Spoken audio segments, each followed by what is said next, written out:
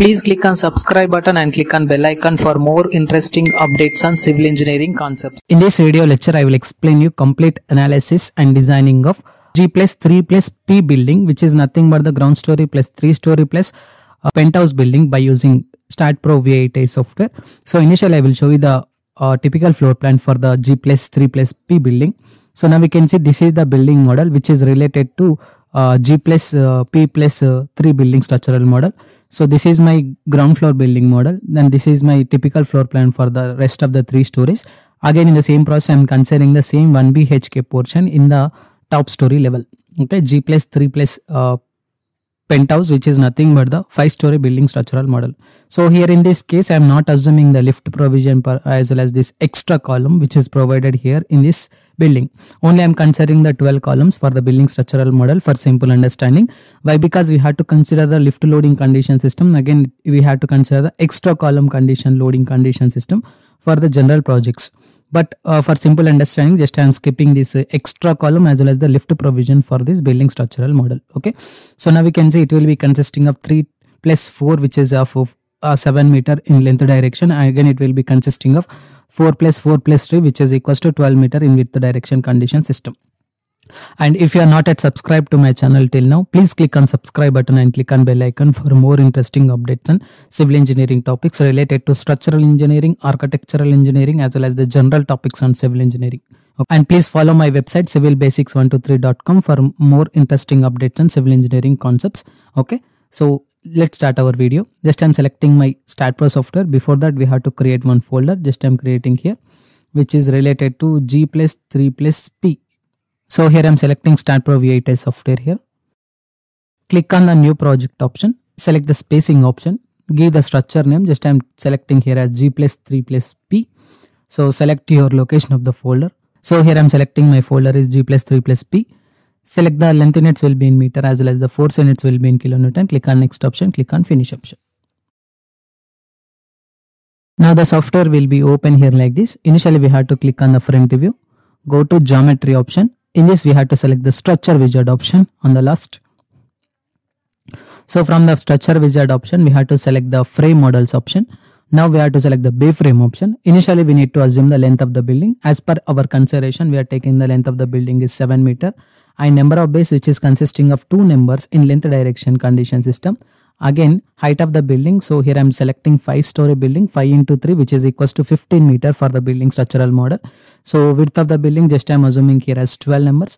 Again, I am selecting 5 number of the bays in height direction, and width direction, it will be consisting of 3 numbers here. Okay. So click on the apply option. Now we can see it will be consisting of the typical floor plan, typical building model, structural model here like this. We have to cancel this option. Click on S option for importing the model from structure wizard option to STAAD Pro software. Now we have to click on the 3D view option. So now we can see this is the 3D view for the building structural model. Now we have to delete all the unwanted beams and columns at the top story level. So for that we have to click on this 3D view only. So we have to select the beams and columns which is available at the top story. But if you want to delete that particular beam structure, we need to only visible the top story only. For that, just I am selecting the top story here like this. Go to cut section command here. Click on select to view option. Click on the selected to highlighted view, highlighted only. Click on OK, so that it will visible to your options which is related to top story only. Now we have to select the top view. Just I'm selecting this all the beams and columns. Click on delete option. Click on S option, so that it will delete all the members at the top story. After this, we have to click on the whole structure command here. Now we can see this is the building model structure which is related to ground story, first story, second story, third story, as well as the penthouse structure. Okay. So now we have to add the slab section for this building structural model. For that, select the front view. Click on the cut section command. Click on select to view option. Click on OK. So here I am cutting this particular portion. Now we have to add the slab section for this particular building. For that, go to select your add 4 node plate option. Just I am selecting first node point, second node point, third node point. Again, I am coming to the 4th node point. In the same process, we have to add the 4 node plates for remaining slab section. Now we have to copy this 4 node plates to the Z direction condition which is exist in this direction. For that, we have to select the plate cursor. Select these 2 plates. Go to transitional repeat which is exist in Z direction, which is consisting of 2 numbers. Each will be consisting of 4 meter here. Click on OK. Now you can see it will copy your properties here like this. Click on the whole structure command again. Again we have to select the plate cursor. We have to select all the plates at this level. For this ground story, we have to copy these plates to remaining 3 stories. Further, go to transitional repeat, which is related to y direction condition, which is related to 3 numbers here. Each will be consisting of, let us consider 3 meter height here. Click on OK. So now we can see it will copy your properties here like this. So now we have to create the 2 number of the plates at this top level also. Go to click on 4 node plate option. Select the first node point, second node point, third node point, fourth node point. Again in the same process we have to add the node plate like this. Okay. So otherwise you can directly copy these plates to y direction distance of 3 meter. So now we have to add the properties for the building structural model, which is related to beams and column sizes. Go to click on general option. For that, click on define option. So select the rectangular portion. Just I'm selecting the beam size, which is consisting of 0.3 cross 0.5 meter. Just I'm assuming here. Click on add button. Again in the same process, just I'm adding the column size, which is related to 0.5 meter across 0.5 meter. Click on add button. So click on close option. Now we have to add the thickness. Click on the thickness option. For plate thickness, which is related to slab thickness, click on add it here, close option. Now select the beam size. Go to select option. We have to assign these properties to beam sections only. Go to select beams parallel to X condition system. Again go to select beams parallel to Z condition system. Click on assign to selected beams option, assign option, yes option. In the same process we have to select the columns. Go to select option, beams parallel to Y direction condition, assign to selected beams option, assign option here, click on S option. Now I am selecting plate thickness. By using assign to V option, we have to assign this property to the plates here. Now we have to add the support conditions. For that, select the support condition, click on the create option, add your fixed support, select the front view option. We have to select all the node points at the base.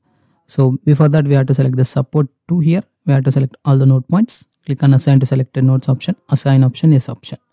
Now we have to apply the load cases for the building structural model. So for this building structural model, I am considering only the load case which is related to gravitational loading condition, which are comes under in gravitational direction only. So for that, just I am selecting load case details option. Click on add button. Just I am selecting the load which is related to dead load condition. Give the title as DL condition system. Again I am selecting the live loading condition system. Just I am giving the title as LL add option. So we have to close this option. Firstly we will add the load cases which is comes under this dead load condition system. For that, initially I am selecting the dead load. Click on add button. Initially I am adding the self-height condition system which is exist in y direction with the factor of -1.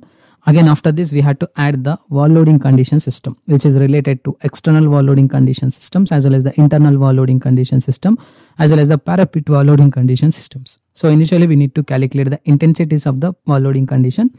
So basically we will take the external walls which is related to 0.23 thickness only. So for that, just we have to calculate the wall load 0.23. We have to multiply this respected value with the unit weight of the brickwork. Just I am considering here as 20. If I multiply this respected value with the height of the brickwork, so that it can get the value is approximately 13.8 kilonewton per meter. This respected intensity is only applicable for external wall loading condition system. Again in the same process we have to calculate the internal wall loading condition by considering the internal thickness as 125 mm. If I multiply this respected value with 3 meter height each wall height, and we have to multiply this respected value with unit weight of the brickwork, so that it can get the value 7.5 kilonewton per meter intensity. Again in the same process we have to calculate the parapet wall loading condition which is related to 0.125 thickness. If I multiply this respected value with 20, again if I multiply this respected value with 1.2, so that it can get the values 3 kilonewton per meter. Now we have to sum these values which is related to 13.8 plus 7.5 external wall, internal wall plus parapet wall load, which is related to 24.3 kilonewton per intensity, which is related to member load which is act for the beams. So we have to enter the values minus 24.3 which is acting in ZY direction. Click on add option. Now we have to add the floor load condition system which is related to marbles and tiles. If I consider the thickness of the marble, which is related to 50 mm, then it will be comes under 0.05 is the thickness of that particular member. If I multiply the value with 20, so that it can get the value as 1 kilonewton per meter square. Okay, this 20 indicates the unit weight of the mortar which is using for the making of the marble. Okay, so just I am considering the pressure intensity which is related to -1. So now we have to enter the Y range which is related to first slab height as well as the last slab height. So here as per our structure, it will be consisting of the first slab at a distance of 3 meter from the Y direction. Again it will be consisting of the 15 meter from the maximum distance. Click on apply option, click on close option. So firstly we will select the self weight. By using assign to view option, we have to assign to all the members. So initially we will save this model. Go to select self weight, assign to view, assign option, yes option. After this we have to apply the uniform load which is related to -24.3 kilonewton per meter. This intensity is only applicable for the beam sections. Why? Because we have to construct the walls on the beams only. For that, go to select option, beams parallel to X condition system. We have to select the beams which is parallel to X condition. Again I am selecting the beams which are parallel to Z condition system. Click on assign to selected beams option, assign option, yes option here. Again in the same process we have to select the live load condition system. Click on add button. So here I am assuming the floor load which is related to -2 intensity which is acting at a distance of 3 as well as the 15 minimum height as well as the maximum height for the floor. Okay, live load is nothing but the weight of the structure which is related to movable or non-movable objects except the structural elements. So now we have to add the load combinations. Go to select add details. Go to auto load combination which is related to Indian Codal Provision Standard System, general structure, click on generate option, click on add option, close option. Now we have to analyze the structure. Go to analysis and print, add your no print, close option. Again go to analyze option, run analysis option, save option here. Now we had to check for the 0 errors for the building structural model. Now we can see here my model is checking for the 0 errors. If now it was obtained with the 0 errors here, go to post processing mode option, click on done option, so that it will display the shear force diagram, bending moment diagram, deflection diagram for the building. So this is the deflection diagram for the building structural model under the considerations of the live load. So again in the same process I am selecting the Fy value which is related to shear force diagram. So this is the shear force diagram for the building. In the same process we will select the bending moment diagram which is related to this option here like this. Again we will see the plate pressure which is related to maximum absolute pressure. Click on apply option, click on OK, so that it will display the maximum absolute pressure for the building structural model here like this. Now we had to design this particular building structural model. For that, go to click on modeling, click on design option, click on concrete design. Firstly we will select the current code is according to IS 456-2000. Click on select parameters. So initially we will select the parameters which is related to compressed strength, yield strength of shear reinforcement, maximum main, maximum secondary. Click on OK. Now we have to select the defined parameters. Just I am assuming the grade of the concrete is 25,000 for this building structural model. Click on add option. Again I am selecting Fi main which is related to 415 grade. Just I am assuming basic grade of the steel which is related to 415 grade. Click on add option. Section, just I am assuming here as again the section of 415-300 for the building structural model. Click on add button. Again in the same process just I am selecting maximum main which is related to 16 mm diameter bar. Again I am selecting maximum secondary is 12 mm diameter bar. Click on add close option. Now I am selecting the commands option. Go to click on the design beam command, click on add option. Design column command, click on add option. Slab element command, click on add option. Takeoff command, click on add option, close option. Now we have to select the question marks. Select FC value. By using assign to view we have to assign for all the members here. Again I am selecting Fi main. We have to select the assign to view option, assign to all. Again I am selecting Fi section reinforcement. By using assign to view we have to assign maximum main. Just I am selecting assign to view, assign yes option. Maximum secondary also just I am assuming here as assign to view, assign yes option. Select the beam. Go to select option, beams parallel to X condition system. Again I am selecting beams parallel to Z condition system here. Assign to selected beams option, assign option yes option. Again I am selecting design column. Go to select option, beams parallel to Y direction condition. Click on assign to selected beams option, assign option yes option. Again I am selecting design element. By using assign to view option we have to assign to the all the structure here like this. Now we have to analyze and print option here. Analyze, add, close. Go to analyze option, run analysis option, save here. Now again we have to check for the 0 errors for the design consideration also. Now we can see it was done with the complete designing section. Go to post processing mode again, click on done option again. Again we will select the post processing mode. We will select the beam cursor. So we have to deselect the bending moment diagram. select any one of the beam section here, so that it will show you the complete reinforcement design results which is exist for the beam. For the top section, it will be consisting of the 7 bars of 10 mm diameter at the top and 4 bars of 10 mm diameter at the bottom, which is exist for the beam. Again, in the same process, I am selecting the beam sections like this, so that it will show you the complete beam reinforcement design results for the building structural model here like this. In the same process, I am selecting the column. Next, I am selecting this particular column. Now we can see this is the reinforcement which is required for the building structural model here. Again, I am selecting the structure top column section, so that it will show you the complete reinforcement design results which is exist for the building structural model here like this.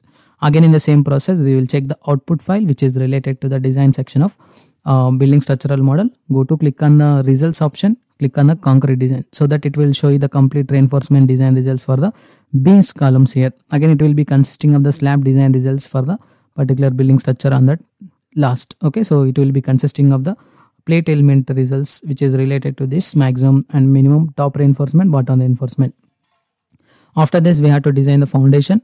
For that, go to click on the foundation design, select the load case which is related to dead load, live load. Click on include option, click on run STAAD foundation. So the fixed supports which are related to this G+3+P building structural model will be directly imported to STAAD foundation software.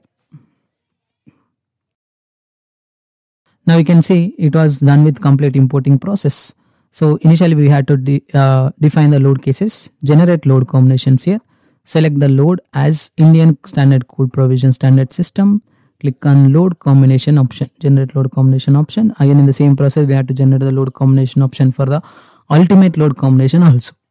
So it will be consisting of the two types of the loads, service load as well as the ultimate load. Now we have to select the job setup, click on the create job option. We had to give the job name here. This time selecting the job name is G+3+P. So select the isolated footing or other footing, depends upon your consideration. So here I am selecting as per my Indian standard code provision which is related to SS standard. Why? Because in Indian standard system we will consider only the SS system of the units. So assign to all supports, we have to select the load combinations here which is related to this combinations of 101, 102, 201, 202, 203, 204, etc. So we have to include this, click on the create job option, so that the isolated footing job results will be created on the left here like this. You can select this concrete and rebar. If you know the values, you can input these values. Otherwise, directly keep as default values. Based on the default considerations, it will design the foundation. So click on the sliding and overturning, click on the design option directly, click on yes option, so that it will design the foundation according to IS 456-2000 code provision standard system here like this. You can select any one of the foundation for seeing the results part. So here I am selecting isolated footing number 20. It will be consisting of complete calculation part which is related to isolated footing design according to IS 456-2000 code provision standard system. So it will be consisting of the starting page here, drawing, and this is the details and drawing which is comes under this particular building structural model of the footing. Okay, so now we can see this is the footing design results which is exist here.